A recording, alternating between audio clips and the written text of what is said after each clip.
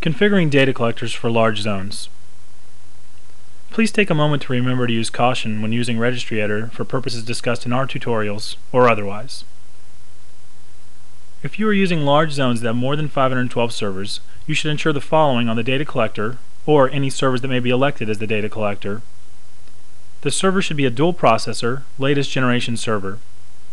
And you also need to add the registry key entry max host address cache entries. If you are unsure of which servers are data collectors, you may use the query farm command.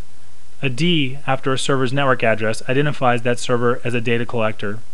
You may also wish to simply add the /zone argument to the query farm command to find all data collectors in a farm. Remember to make this change on potential data collectors in the farm as well.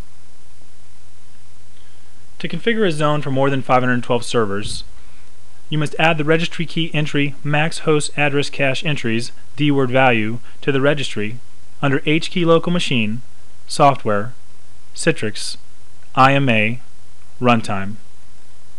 Set the value of max host address cache entries to a number greater than the number of servers you are planning to put in the zone, but no higher than necessary, because MetaFrame Presentation Server uses this number for memory management. We will use 550 as the number of servers in this example, remembering to select decimal values. It is important to remember that increasing the value of max host address cache entries higher than necessary can negatively impact performance. Increasing this value does not improve data collector performance. Finally, we will want to restart the IMA service on the server. This may restart other dependent services on your MetaFrame server, such as the Citrix XTE service, so be careful to make these changes at appropriate times.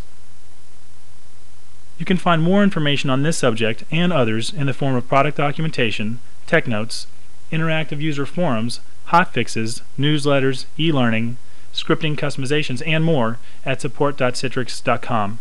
Thank you.